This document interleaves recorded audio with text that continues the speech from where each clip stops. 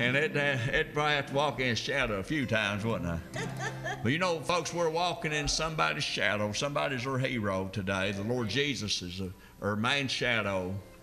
But also we see little shadows. The other night, my grandson John and Papa, I was in bed asleep, and he wanted to sleep with Papa. So sure enough, he come up there and he got as close as he could to me and just went right to sleep.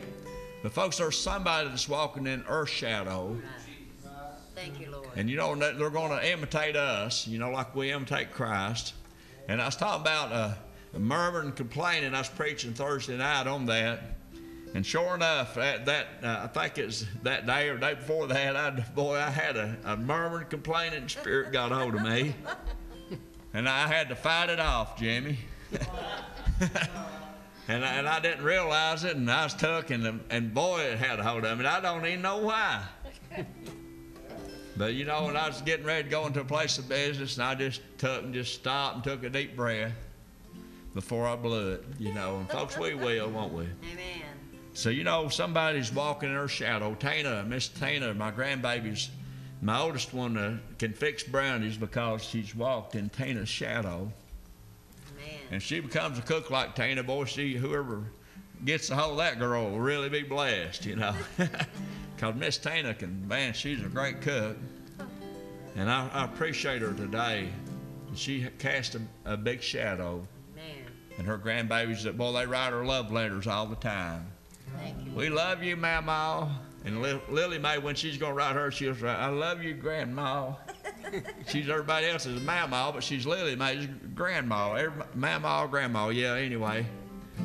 But we're going to sing this song. The Lord blessed us to write this song. And Brother Robertson from over in Russell Springs, we went by and preached for him and sung this song. It was one of the first places, and also in the conference, 2 or 3 places we'd sung it. And we come back and talk about doing things different.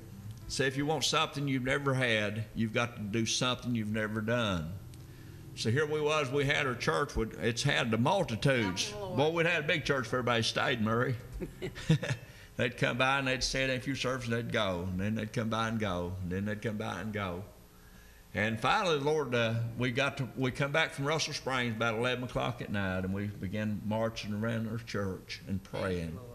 We'd never done that, Brother Bill. But it began to change things, and people started coming and staying.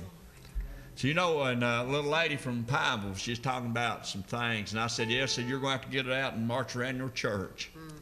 And folks, I don't know how many times. You know, to me, I marched about 13 times, then later went back and marched a few more times. I think it's 14. One for good measure. 13 plus 1's 14. Good measure. Amen. Amen. But anyway, and then after that, we got around and marched around the church, and I was marching around back and different places. And the Lord says, you know, say if you get around back and march, nobody will see you. So I made sure I made a complete circle. And He said, if you'll be ashamed of me, I'll be ashamed of you. Exactly right. So, you know, we a lot of times I'll tell people, you know, I visit the hospital, or I've done this, or I've done that, and that way they'll know. They wouldn't know if I didn't tell them, you know. Amen. But I'm not doing it to be seen. But also at the same time, folks, we need to let people know we're busy for Jesus, don't we? Yes.